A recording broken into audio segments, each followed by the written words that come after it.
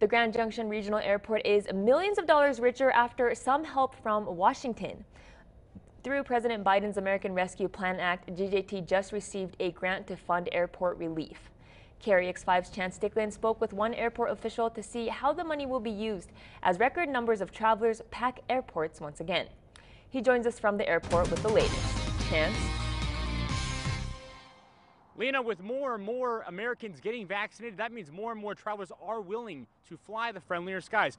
But in order to get to your destination safely and on time, you must get to your gate on time, and that is just one of many areas the funds will help improve. Most people are in a hurry to get to their desired location to see family and friends. The fastest way to get there and hug loved ones is by plane. 16,000 Coloradans from the western slope will be taking to the nation's skies this weekend, and airport officials are asking all travelers to wear a mask when in the terminal and to travel safe.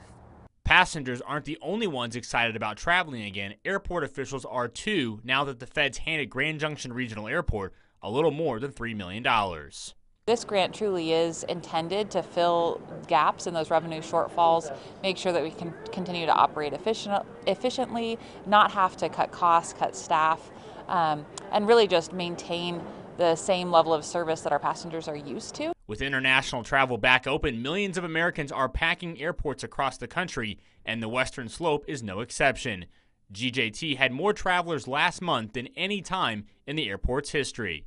In our 91 years, October 2021 is the current record holder for 1 month worth of activity. So in October, we saw almost 56,000 passengers. The Grand Junction Regional Airport is not taxpayer funded, so the more travelers, the more profit. Vaccination levels are relatively high, higher every day, and so consumers have more and more confidence traveling.